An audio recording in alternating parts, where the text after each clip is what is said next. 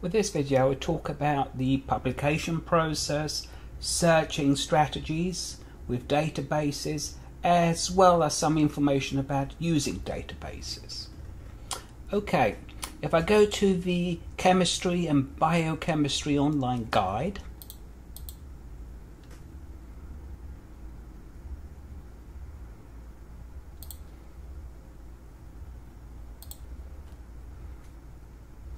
this is a good starting point for finding out more information about a subject area. If I click on the Articles tab, then click on the Flow of Scientific Information, this diagram gives you some information about information moving from idea to that of publication. Now, the first thing most researchers do when they have an idea is to jot it down somewhere or add it on their computer. They then talk to their colleagues or buddies over different social networking tools like email and texting, or just over coffee. So the idea is talked about, and then it's sometimes brought up to the lab, particularly if a researcher or the original researcher may have a lab, so they may want to just try it out to see if it works. And this process here is sometimes referred to as the invisible college, because only a few select people are aware of the idea. Eventually, the researcher will need to apply for funding. They need money for things like hiring people, hiring students, buying glassware, buying chemicals, and so on. Once they attain their funding, they can then go back to the lab and carry out the experimentations. Eventually, the results from the lab work are presented at different conferences or various presentations. Then sooner or later, the researcher will need to write up the idea, that is the results of the experimentations from the lab work, and this goes into the form of a manuscript. So the manuscript will generally contain an abstract, an introduction, a methodology or experimental section, a results section, discussion, and a conclusion. And at the end, you probably have some references as well. Once the manuscript is written up, the researcher will want to publish it. And they want to publish it because they want to get the credit for the idea, and they want to share their information. So they want to get all the awards and everything else that goes from the original idea. And in order to do so, they need to publish it in a journal. In order to publish it in a journal, the manuscript goes through what is known as a peer review process. The peer review process involves experts in the field looking over the manuscript and then determining whether it's worthy of publication. So the general protocol here is the manuscript is sent to the journal editor. The journal editor then sends it out to a few reviewers. It could be 2, 3, or 4. And then the reviewers read over the information, then give feedback to the editor, telling the editor what they think of it. They can say, this is a brilliant piece of work and worthy of publication in this journal. Or they can say, I don't believe any of it. Do not publish this in this journal. Or they can say, pretty good, just make these changes. So the editor gets the feedback and then decides whether or not to publish it. Now, articles and other document types are often referred to as primary sources. If we go further down, eventually the information in articles and other document types can be cited and talked about in review papers and monographs. Monographs are sometimes referred to as books. And these types of documents are often referred to as secondary resources. Now, a review paper is an overview or summary of a topic area. So it covers everything that's been written about that topic in the literature. It's a compilation of all articles and books and other document types. A review paper would generally not have an experimental section. This compares to an article, which is an original piece of research, and it will generally have an experimental section. Okay, eventually the information in review papers and monographs, known as secondary sources, gets mentioned or talked about in encyclopedias, dictionaries, textbooks and handbooks, and this is usually just one short paragraph. These types of document types are sometimes referred to as tertiary sources in the scientific literature. Now, if you think about information, where do you go about searching for information, for articles, review papers and so on? The best place to search for information is through an academic database.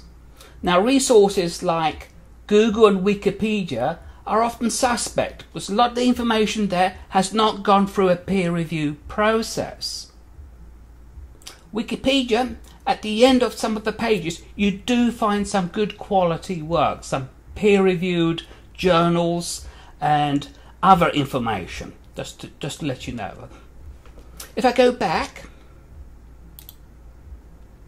now as I mentioned, we have a whole host of different resources available for you to search for information. Now, as you know, a database is a collection of information. The way most databases search is through the use of Boolean operators. If I open this slide, this slide shows you three main types of Boolean operators, and or not, and you place these operators between keywords to narrow or broaden search. For instance, with the AND operator, coronavirus and vaccine, that will instruct the database to retrieve all documents that contain coronavirus and vaccine. And here you're narrowing a search.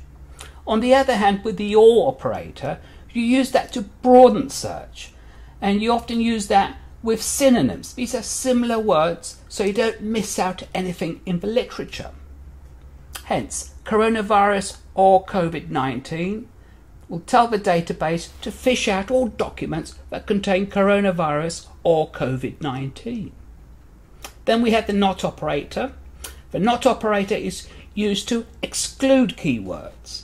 So coronavirus not vaccine will instruct the database to retrieve all documents that contain coronavirus but not vaccine and not coronavirus and vaccine.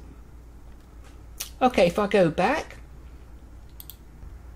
the university provides you access to a number of different resources, databases that you can use to conduct your searches for your research.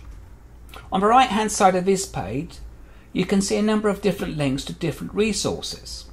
If you go to the home page, I've placed these resources at the top here and at the side here as well, so you can easily access them. If I go back to the Articles tab and scroll down a bit, I'd like to conduct a scenario for this topic statement. Okay, so if you were confronted with this topic statement, the synthesis for Taxol in the laboratory, the first thing you will need to do is to think about the key words that stand out. Words like the, in, for, a. Those are sometimes referred to as stop words because they don't have much meaning. If I go to the next slide, those are the two keywords that I've picked from the topic statement, synthesis and Taxol. Once you've selected those keywords, the next thing you'll need to do is to think about different synonyms and alternate ways of spelling your keywords. With synthesis, I suggested preparation. Taxol, this is another name for Taxol. If I go to the next slide, once I've thought about the keywords, you then will need to combine your keywords with Boolean operators. Here I've described synthesis as synth with a asterisk afterwards, as well as prep with an asterisk afterwards. The asterisk is sometimes referred to as a truncation term, so it truncates the keyword so that the database finds all different variants of that keyword. In other words, with synth, all characters after VH. So the database will retrieve synthesis, synthesizing, synthetic, and so on. So once I've constructed my Boolean string, I can then plug these in to a database. So let's go back to the online guide. Now on the right side here, under Finding Articles, I've placed a number of links to different resources and databases that are relevant for chemistry and biochemistry majors. If I click on the Home tab here, I've also placed these at the top here and at the side. You can also access the resources from the library website by clicking on the databases icon. Now I just want to make a note that some databases are very subject specific, like SciFinder, which contains a lot of chemical information and very much relevant to chemistry. Other resources like Scopus, these are multidisciplinary, so they cover all disciplines, the sciences, social sciences and arts and humanities. So here we are now at the front page of Scopus. Scopus is a product from Elsevier. Now if I make this a little bigger, now most resources or databases have a search box where you can type in your keywords. They also have a field option. This field option, if I click on the downward arrow, provides you information of different fields you can use to conduct a search on your keywords.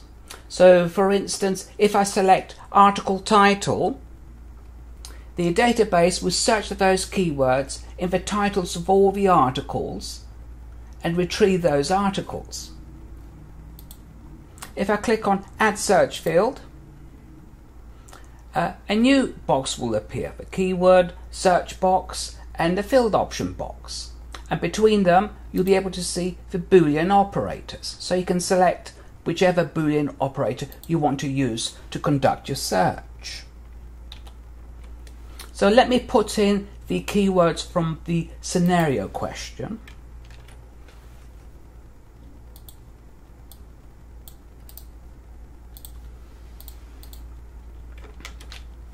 So for scenario question, if you recall, I'm trying to find the synthesis for Taxol, sometimes referred to as paclitaxel. And I've placed the keywords here, and between the keywords I've selected the end operator. Then just click on search.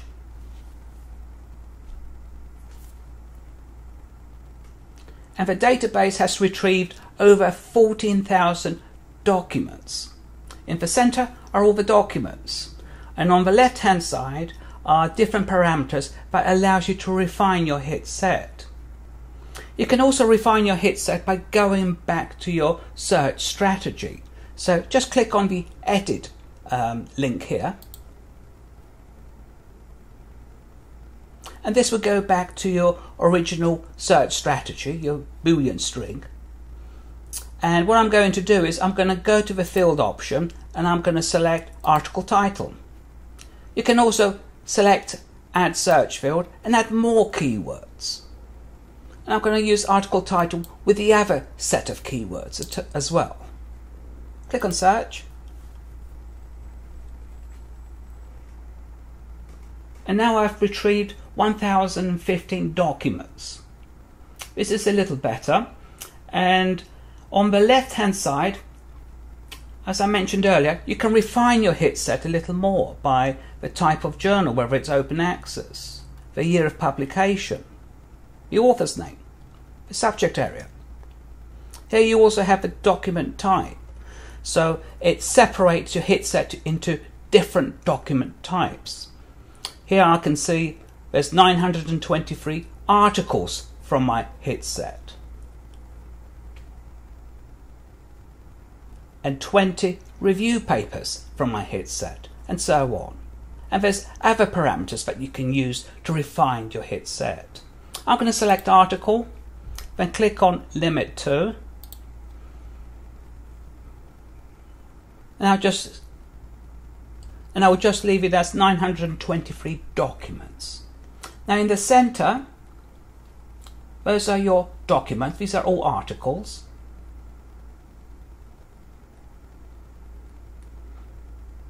Now each article will have the document title, the authors, the year of publication, and the source. Followed by, next to it is a cited by option. The cited by option gives you the number of documents that have cited a specific document. So with the first one here, this one has been cited 1014 times. And there's often a relationship between the research here and those researchers that are citing this specific document. If you click on the number, it will retrieve those 1014 documents. I will talk about SciFinder in the next video. With this search, I'm going to use Scopus. So if I click on Scopus, now you can also sort your hit set by different options here, from the newest, oldest, to the highest cited by, to lowest cited by, and others as well.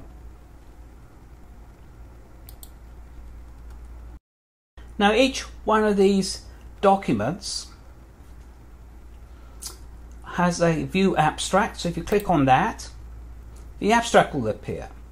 It's got a find it button. The find it button goes to our catalogue and it will tell you if we have the full text available. Sometimes the full text is also available from the publisher's site, so you can click on the view at publisher to see if you can access the full text there as well. Next to this link is the related documents link. If you click on that, it will provide the different documents that are related to this specific document. So you can get more information about this research. If I click on a title, say this one here,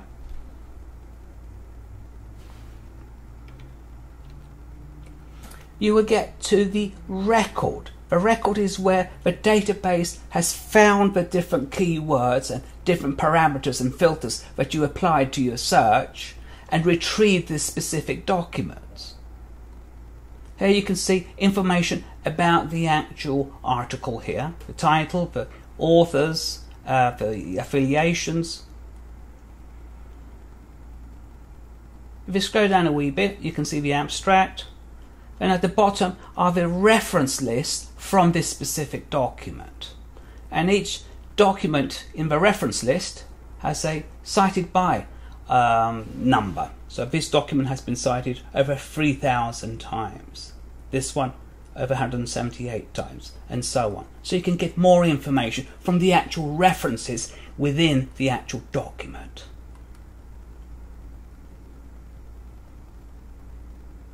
On the right hand side, you have the documents that have cited this specific document, cited by 422 documents. These are the documents.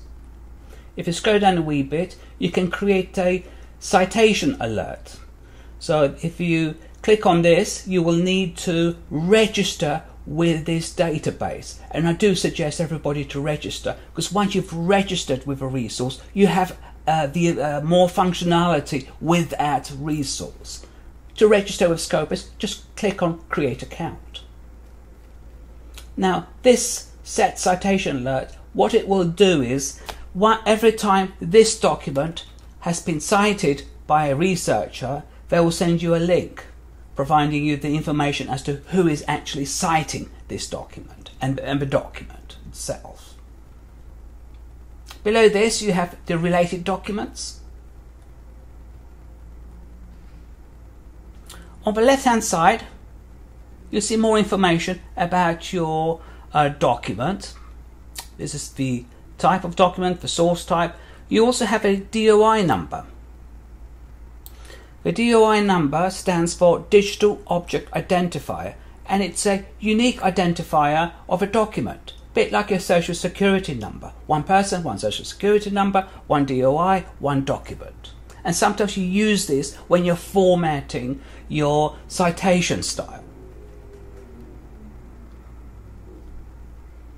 Okay, so if I want the full text of this, I will need to click on the Find It button here, or I can go back to my original hit set and click the Find It button here.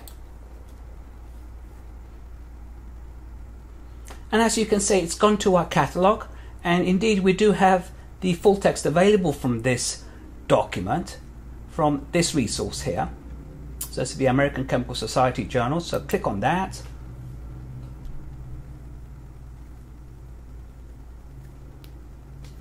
And this goes to the publisher's site. Here you can see the HTML of a document.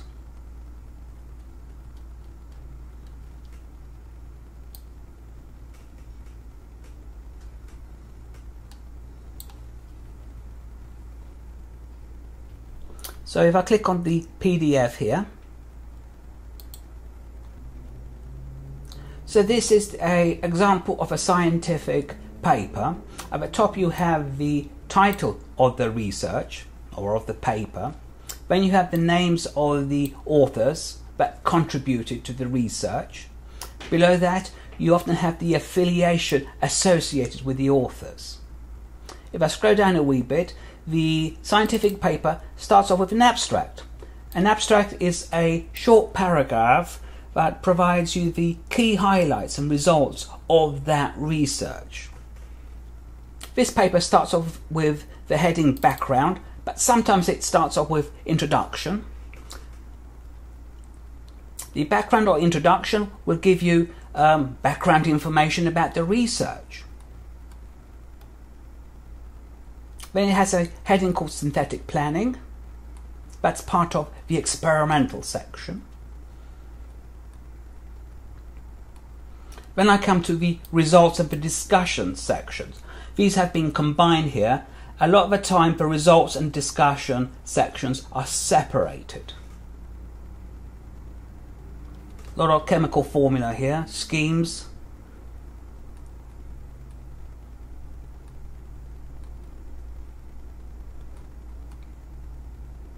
And at the end you have the conclusion section. Following the conclusion section, I notice they have the actual experimental section. So this is what the synthesis of the different substances within the paper. Okay folks, this is pretty much it. So that's the general makeup of a scientific paper. You have the introduction, usually the experimental, results, discussion and conclusion, and then the references.